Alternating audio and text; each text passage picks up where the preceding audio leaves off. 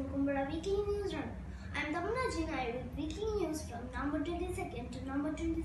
International news. US stocks, Nasdaq and S&P 500 and down after hitting record highs. Asia stocks down, dollar holds firm after Jerome Powell's renomination.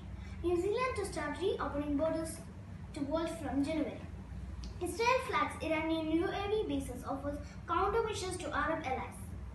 UK investigates new COVID variant, 6 African countries on travel ban red list. National news. Government allows Serum Institute to explore 50 lakhs Covishield under COVAX to 4 nations. Covaxin shows 50% of effectiveness against symptomatic COVID-19 in real-world assessment, Lancet study.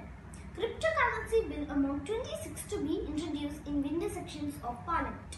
India to release 5 million barrels of crude oil from strategic reserves on US request. Farmers' unions to continue till 6 demands including legal guarantee of MSP armament. Grenade blast near Pathankot Army cantonment.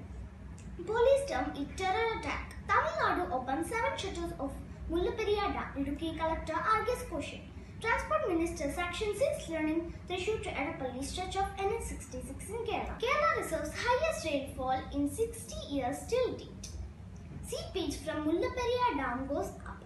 2 lakh litres get leaked every day. Sports news. India crush Kiwis in final T20I sweep series. Champions League. Manchester United Chelsea enter knockout stage. Badminton Indonesia Open. PV Sindhu advances to second round. That's all for this week. Thank you.